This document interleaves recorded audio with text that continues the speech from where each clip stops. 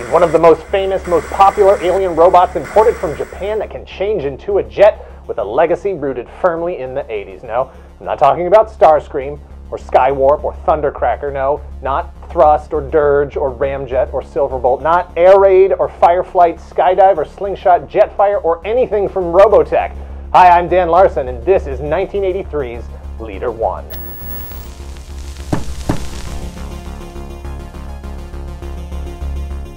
Leader 1 was released in 1983 as part of Tonka's Gobots. Gobots were a rebranding and reimagining of Bandai's Machine Robo series after being imported to the United States.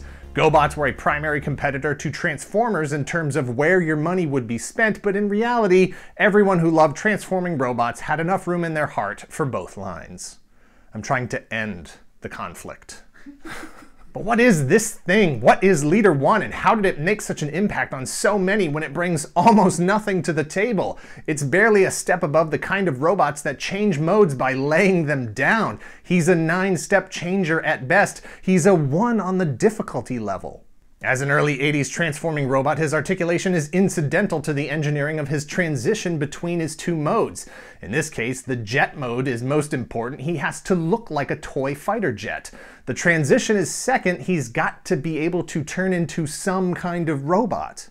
And the robot mode is just kind of like, what do we do with this guy? Moved some parts around, right? Looks kind of like a guy with goggles. Some kind of robot? Good enough. Next! There's nothing else going on here. He's a plain gray airplane with a green cockpit. In robot mode, he's got some silver, black, and gold accents, and you don't have to look any deeper because you can't. There's nothing below the surface. The robot design doesn't even have that much personality. Transformers had faces and lips and eyes and stuff, expressions. They had rockets and lasers and missile launchers and swords and all kinds of stuff.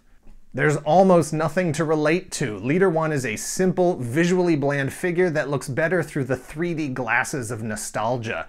In robot mode, he's got swivel shoulders, and that's it. This figure is the opposite of exciting. It's not the gas pedal, it's the brakes. But there's no posability here because it's not about posing. The selling point is in the puzzle of mode shifting. The draw is not the figure, the draw is the activity of turning the robot into a jet and back again. The fun is in the secret knowledge, secret of course to no one, but in the kind of secret knowledge that you had a jet that had a secret. He wasn't really a jet, and only you knew the secret to making him into a robot. To overlook him due to his simplicity is to assume that there is only value in being flashy, in the visual stimulation of complex design. Leader 1 is the calm. Leader 1 is the unmoving rock in the storm of the transforming robot seas. Constant, overbearing sound and fury swirling around him from every direction to varying degrees of success and failure. Leader 1 makes a simple promise and delivers. He's a relatively accurate 1/200 scale F-15 Strike Eagle with rolling landing gear, and you can change him into a robot whenever you feel like it, and it will only take about 10 seconds. Promise made, promise kept. Pocket size, no parts to lose, no decals to apply. All of his flaps and panels are etched into his surface. There's a chrome decal in the cockpit to make the illusion even more convincing, to help you get lost in the fantasy of this figure as something bigger, something grander, something real.